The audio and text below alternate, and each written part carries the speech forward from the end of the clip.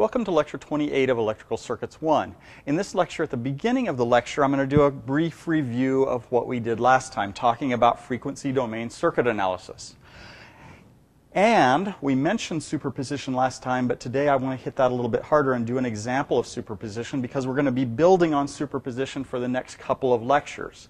The new topics this time are characterizing systems directly in the frequency domain and creating what is called a frequency response. Associated educational materials are in sections 2.7.4, 2.7.5, and 2.8.0. Now I want to emphasize at this point that when we move from frequency domain circuit analysis to system characterization in the frequency domain, we're not going to really be doing anything terribly new. What we're going to be changing is our mindset about how we look at a circuit. So when I do examples in here, I'll tend to do the same example over and over again with minor variations and build toward our final result. Then next lecture around, we'll take that final result and do some more varied examples about creating a frequency response. A very brief review of what we were doing relative to frequency domain analysis. And this can be very brief because everything that we're doing here is essentially what we were doing with resistive circuits for about the first quarter to the first third of the course.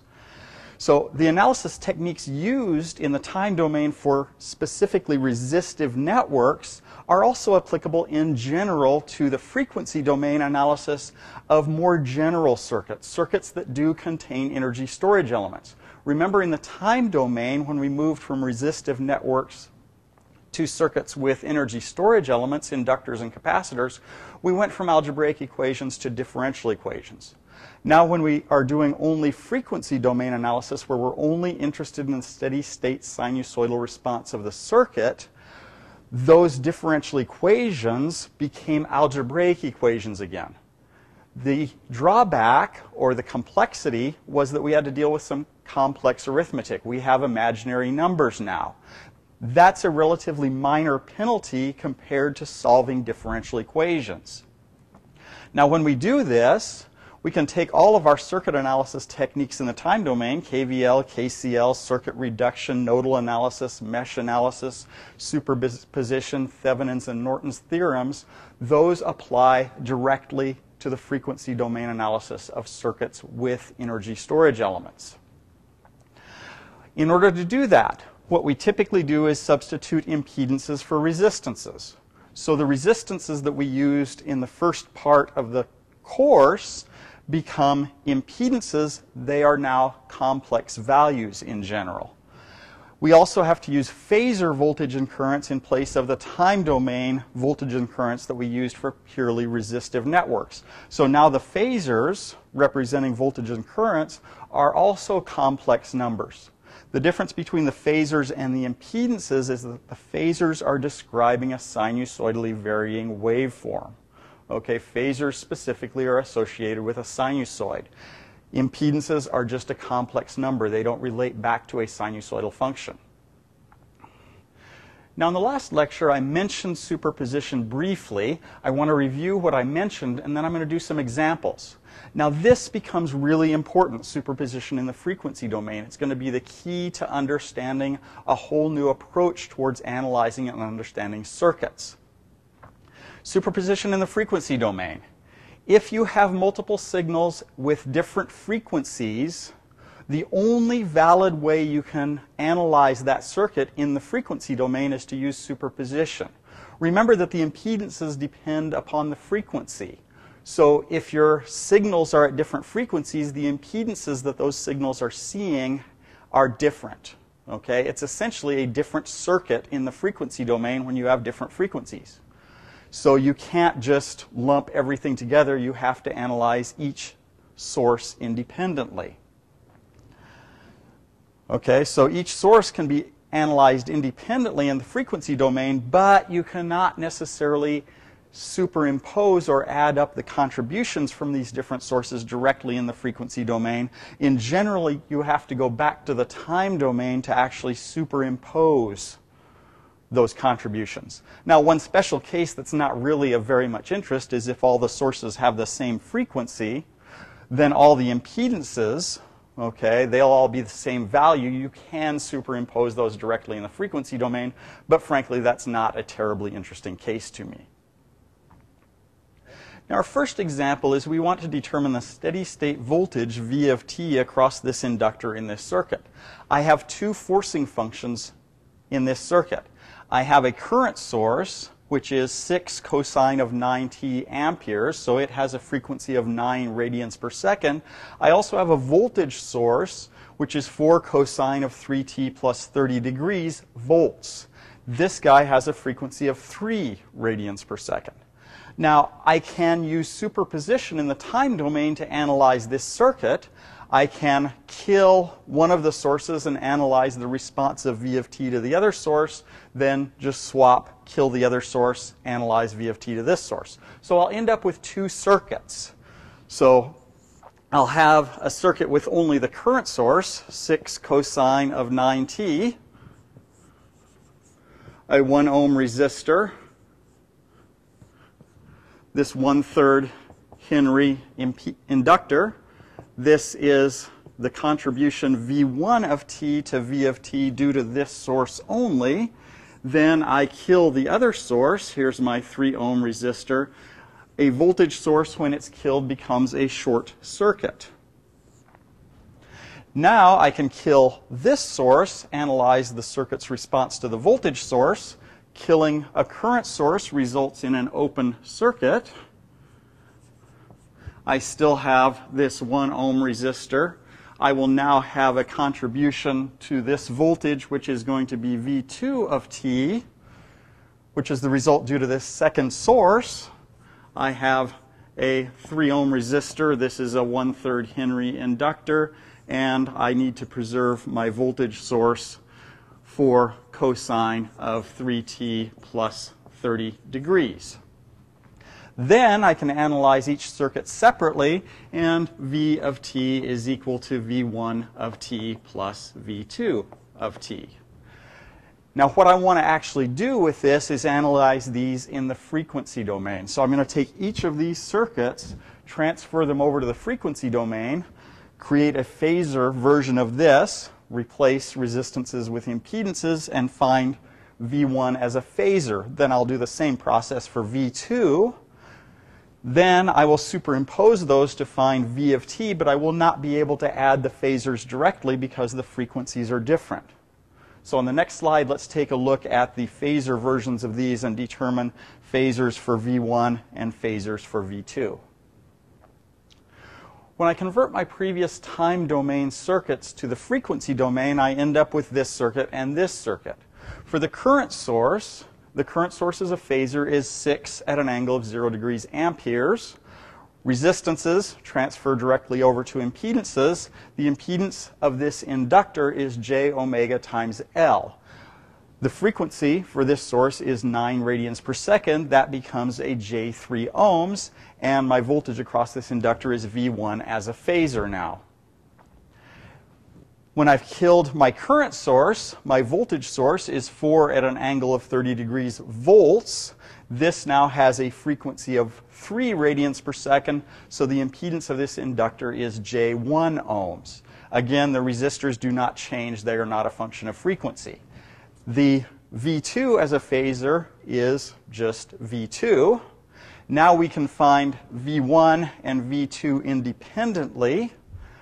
I think you've seen enough of these now that you can have a chance to go ahead and do this on your own, get a little bit of practice working in the frequency domain, then come back and I'll do it, and then we'll go ahead and superimpose the results on the next slide.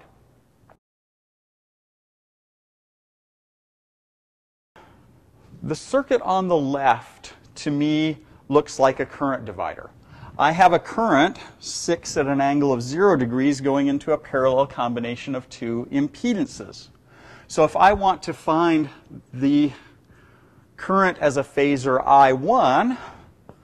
I1 is the total current, 6 at an angle of 0 degrees, times the other impedance, which is 3 ohms, over the sum of these two impedances, 3 plus J3 ohms.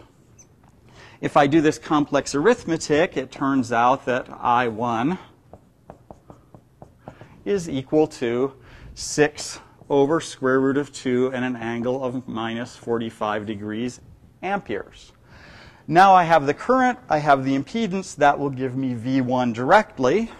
So V1 is I1 times this impedance, J3 ohms, which is 6 over square root 2 angle minus 45 degrees times J3 is 3 at an angle of 90 degrees. So 3 times 6 is 18 over square root 2, which is 9 times the square root of 2 at an angle, multiplying magnitudes, adding phases. 90 minus 45 is 45 degrees.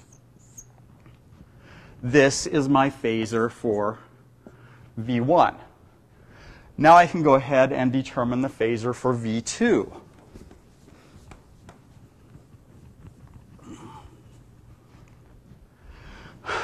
This is an open circuit. No current goes through this. Therefore, I can ignore this leg of this circuit.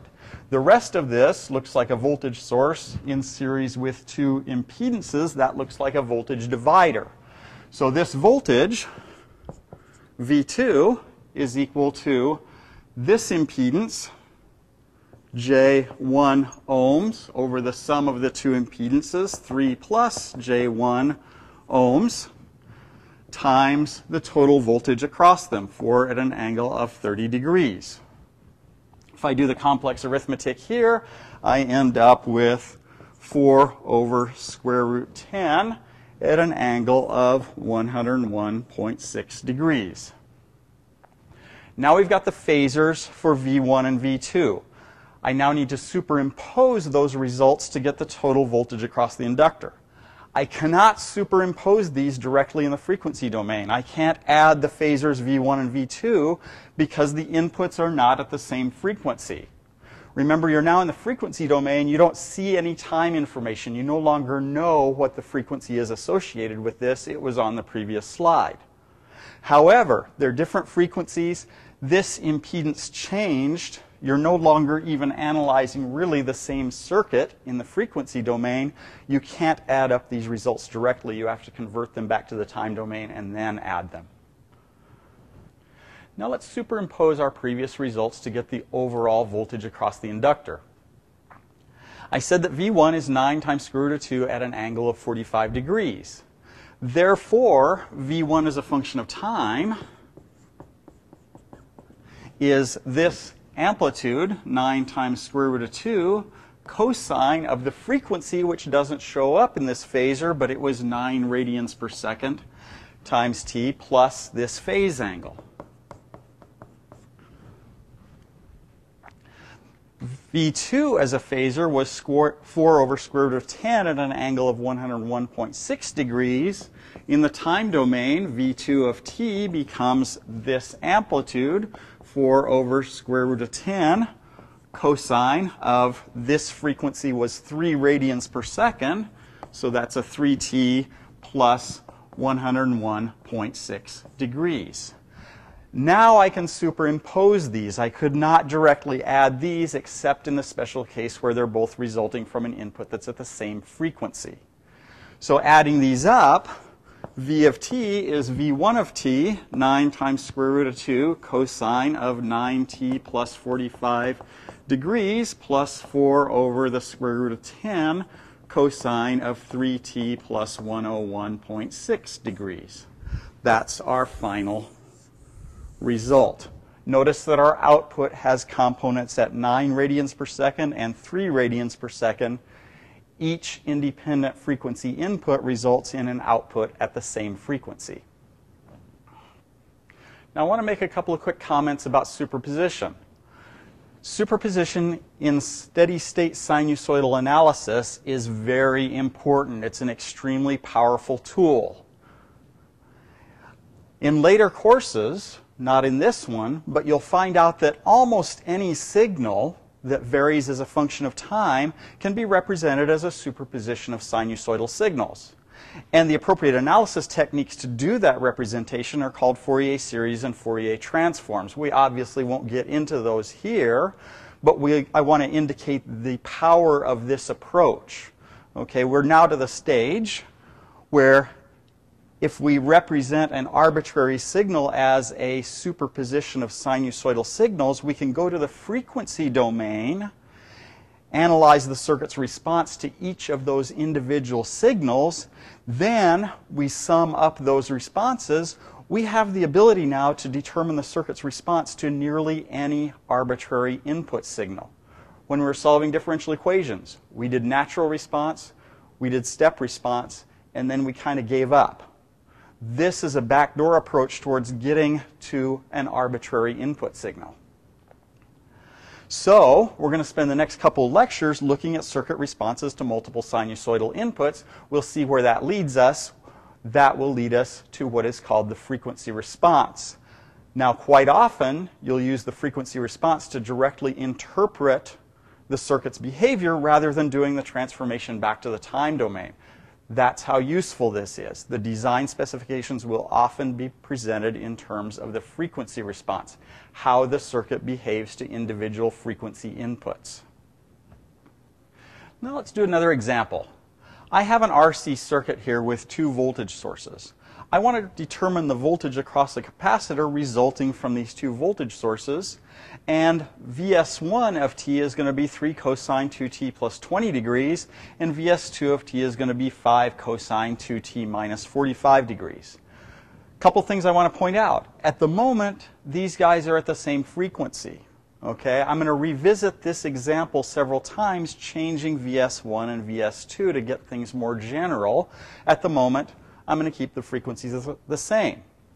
Now, remember that voltage sources in series add directly. This circuit looks like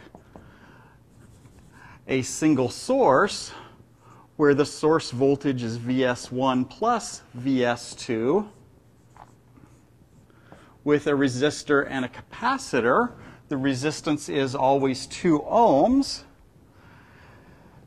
This capacitance is 0.25 farads. My frequency in both cases is 2t, so 1 over j omega c is just 1 over j times 2 times 0.25, which is minus 2j ohms. So this is 0.5. When the j goes in the numerator, I pick up a minus sign. Dividing top and bottom by 0.5 gives me the 2. So both of these inputs will both see the same impedance. Okay, let's go to the next slide and actually do the analysis for this. Now, as I noted on the previous slide, as long as my input frequency was 2 radians per second, the impedance of the circuit did not change. The capacitor's impedance was always minus J2 ohms. The resistor's impedance is independent of frequency. So what I'm going to do here is do a little trick to make this example go more quickly. I'm going to take an arbitrary input, V sub s. The only thing that I know about this is it has a frequency of 2 radians per second. I'm going to leave its amplitude and its phase angle as variables. I'm not going to specify what those are. I need to specify its frequency because I need that frequency to specify this impedance. So now I'm going to look at the output phasor resulting from an arbitrary input phasor with a frequency of 2 radians per second. I have a series combination of impedances with a voltage specified across it. This looks like a voltage divider. So V as a phasor is this impedance minus J2 ohms over the sum of these two impedances, 2 minus J2 ohms, times the total voltage across the series combination, which is just V sub s. The only thing that we know about it is it has this frequency. If I divide top and bottom by minus J2 ohms, the numerator becomes 1. 2 over negative J2 is just J. Negative J2 over negative J2 is 1. So I get voltage output as a phasor is 1 over 1 plus J times V sub s. This is just 1 at an angle of 0 degrees over the square root of 1 squared plus 1 squared is the square root of 2. This guy here is at 45-degree phase angle times V sub s. So I know now that V is going to be 1 over square root of 2 at an angle of 0 minus 45 degrees times whatever voltage phasor I put in here. Now I've got a relationship directly between the input and the output. Any voltage phasor that I put in here, I multiply its magnitude by 1 over square root of 2. That gives me the magnitude of the output. I add negative 45 degrees to its phase angle to get the phase angle of the output.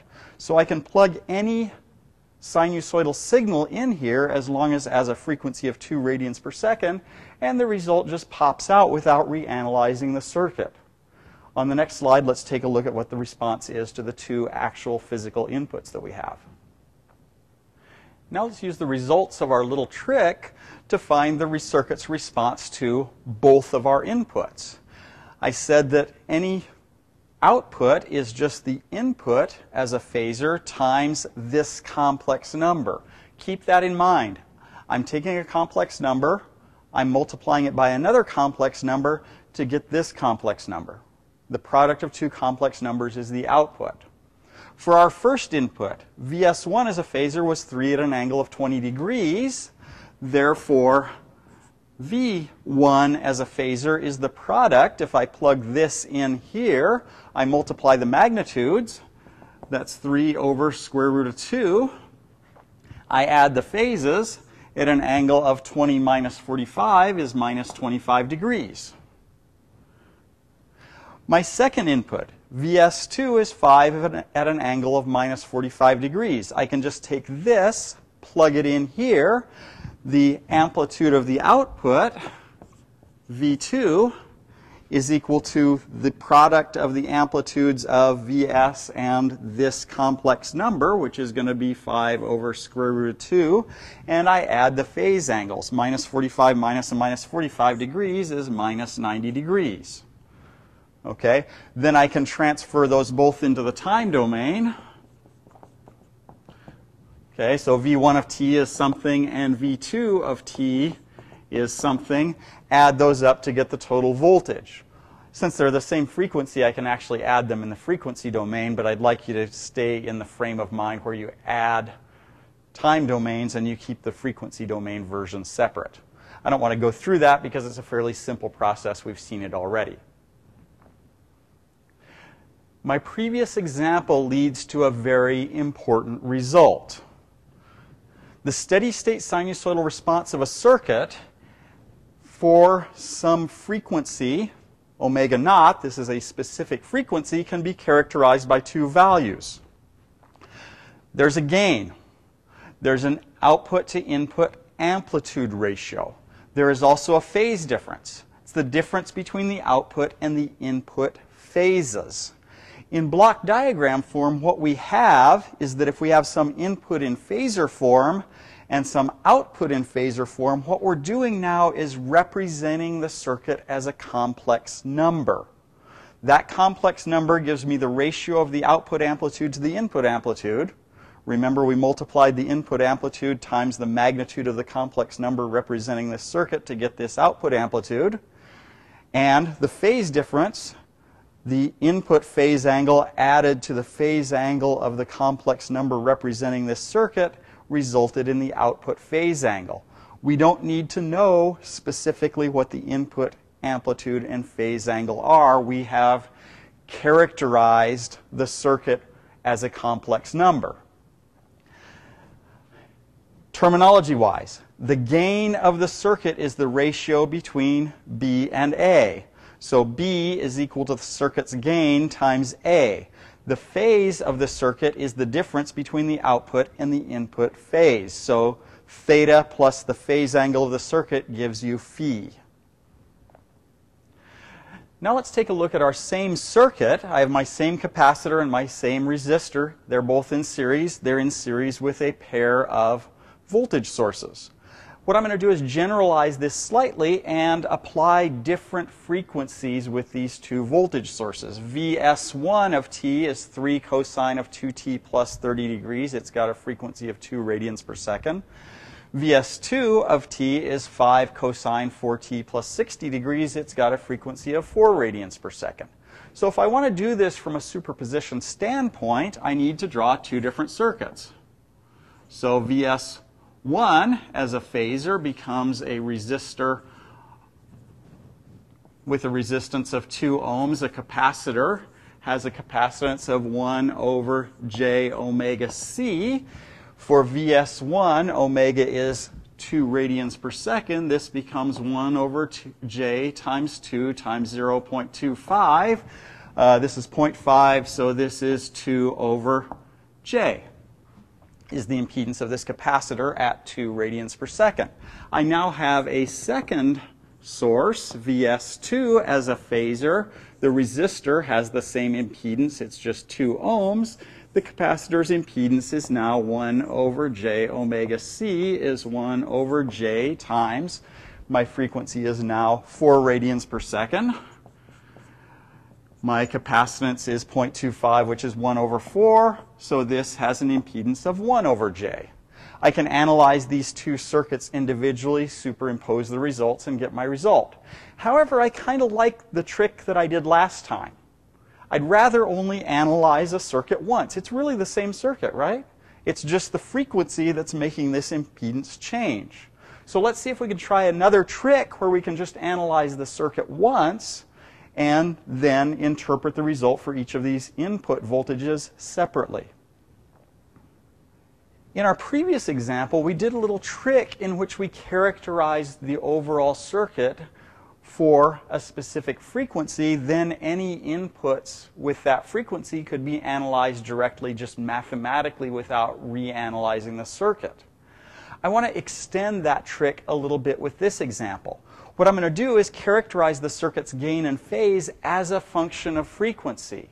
Both of my previous circuits that I wrote over here had a capacitor impedance of 1 over j omega c. The fact that the omega changed made those impedances different. However, there's no rule that says I can't use omega as an independent variable.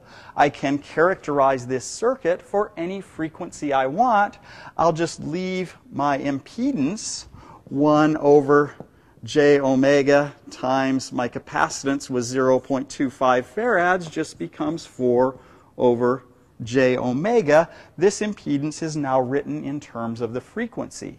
Now I can take any input phasor that can actually be a function of frequency, and I can get an output phasor directly by plugging in the correct frequency here.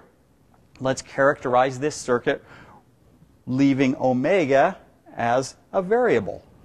So this still looks like a voltage divider. So V of j omega as a phasor is this impedance, 4 over j omega over the sum of the two impedances, 2 plus 4 over j omega. That multiplies whatever phasor I want to put into this. Now my notation is a little bit awkward because these phasors don't actually have a frequency in them. They're simply a magnitude and a phase. But I want to emphasize that they can change for different frequencies. There's no rule that says these guys are the same for all frequencies. Now I can multiply top and bottom by j omega. This becomes 4 over 4 plus j2 omega times V sub s of j omega. So this guy here is now simply a complex number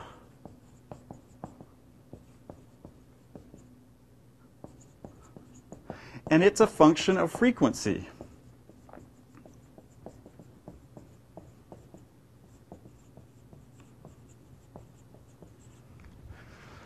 If you tell me what frequency you want to analyze this circuit for, I'll convert this to a complex number. That will give me a gain and a phase for that frequency. You then tell me what phasor is associated with the input at that frequency. I'll multiply this magnitude by this amplitude and add the phases, and I'll give you the output at that frequency. You want to analyze the circuit to a different input? No problem. Tell me what the frequency is. That'll give me a different complex number here. So I'll have a different gain and phase for a different frequency. but it's still just a complex number. I can multiply this complex number times this phasor to get the output. My notation is going to be that I'm going to call this a function h of j omega. It has some magnitude and some phase angle. If I want the output, I multiply the magnitude of this h of j omega times the magnitude of the input and add the phase of this to the phase of this. Let's go ahead and do that for our specific circuit now. Now let's use our trick to determine the circuit's response to both of the inputs that we're applying to these. Our frequency response, h of j omega, is the ratio between the output voltage as a phasor to the input voltage as a phasor. We determined that that was 4 over 4 plus j2 times omega. Remember that this is now a function of frequency. If we apply a voltage to this of 3 cosine 2t plus 30 degrees, V sub s becomes 3 at an angle of 30 degrees. H of j omega is just h of j2. We've chosen omega to be 2 radians per second. All I do is substitute omega equal to 2 in here. 4 plus j4. 2 times 2 is 4. This is 1 over root 2 at an angle of minus 45 degrees. So my output voltage, V1, is the multiplication of the amplitudes, 3 over square root 2, and the sum of the phases. Angle of 30 minus 45 degrees is minus 15 degrees. Now we can take a look at the second input in the same way. If my input is 5 cosine of 4t plus 60 degrees, this becomes 5 at an angle of 60 degrees. My frequency is 4. If I plug a 4 in here, h of j4 is 4 over 4 plus j8. This turns out to be 1 over the square root of 5 at an angle of minus 63.4 degrees. So, using both of these, my output V2 is the product of the amplitudes. 5 over square root of 5 is square root of 5, and the sum of the phases. It's at an angle of minus 3.4 degrees. Now I can take both of these phasor outputs, convert them to the time domain, and superimpose them. Again, that step's fairly simple. I don't really want to go through that here. This approach towards analyzing circuits is really, really important and really, really useful. We can characterize the steady state response of a circuit by its frequency response, h of j omega, the gain and the phase difference introduced by the circuit as a function of frequency. Now, a little bit of nomenclature here. The frequency response is an official term. It is this complex number as a function of frequency. Keep in mind that h of j omega is a complex function of frequency. Now, it has a magnitude and a phase. Each of those have their own term. The magnitude response is the magnitude of this, so the output to input amplitude ratio, so the amplitude of the output divided by the amplitude of the input as a function of frequency. The phase response is the difference between the output and the input phases. Okay, it's the phase change that's introduced by this frequency response. In block diagram form, this looks like this. I have some input. It's generally a phasor. It's going to depend on frequency, and in fact it may be defined at more than one frequency. When we had voltage sources in series, the overall input was the sum of the inputs at the individual frequencies. Our circuit is represented by the frequency response, which is a complex number, which is a function of frequency. It consists of a magnitude as a function of frequency, the magnitude response, and the phase as a function of frequency, the phase response. The output is simply the product in the frequency domain between h of j omega and the input. few quick comments relative to frequency response. In the time domain, we characterized our systems by a differential equation in general. Okay, if we had energy storage elements, we ended up with a differential equation relating the input and output. We called that the input-output equation. Okay, it related the input and the output to our system. Its corresponding thing in the frequency domain is the frequency response. In the frequency domain, systems are generally characterized by their frequency response. As I said earlier, the magnitude and the phase response are contained within the frequency response. They give the gain and the phase difference relating the input and output as a function of frequency. So the frequency of the signal, rather than time, is now essentially our independent variable. We're looking at the system's response, the phase response and the magnitude response, as a function of frequency. It turns out that that's a really useful approach. It's very natural to people. We tend to have our senses operate in terms of frequencies. Colors are a frequency of an oscillating wavelength of light. Sound is a tone. It's an oscillation of a pressure wave at a particular frequency. This is fairly natural to us. It's also mathematically extremely convenient in that differential equations are difficult to deal with, especially if your input signal is arbitrary. The frequency response is an algebraic relationship. You just multiply the frequency response times the input to get the output. Okay? So it's easier to deal with algebraic equations rather than differential equations, and as I said previously, we'll find out in later courses that virtually any signal can be represented as a superposition of sinusoids. So we can use the frequency response to analyze each of those sinusoidal components independently and then re-superimpose them. And quite often, frequency response is so important that we never really worry about the time domain signals associated with it. Our design criteria may be specified directly in the frequency domain. This concludes lecture 28. We covered a lot of territory in this lecture. We started out with our frequency domain analysis of phasors. We were analyzing the responses to specific sinusoidal inputs. And we've gone all the way to frequency responses, which is analyzing or characterizing an entire system as a function of frequency. So now we can deal with the system regardless of what the frequency of the input and the output is. And as I said previously, quite often it's the frequency response of the system itself that will be interesting to us, rather than any specific input or any specific output, because once we've characterized the system as a function of frequency, we have a pretty good idea of what that system's going to do to some forcing function in order to provide the output. So next lecture around, we'll primarily do more examples of calculating a frequency response of a circuit. We'll also see that frequency responses are generally presented graphically. The magnitude response and the phase response are generally graphically presented as functions of frequency. That makes it fairly intuitive as to what's going on. We'll take a look at graphical representations of frequency responses next time around as well.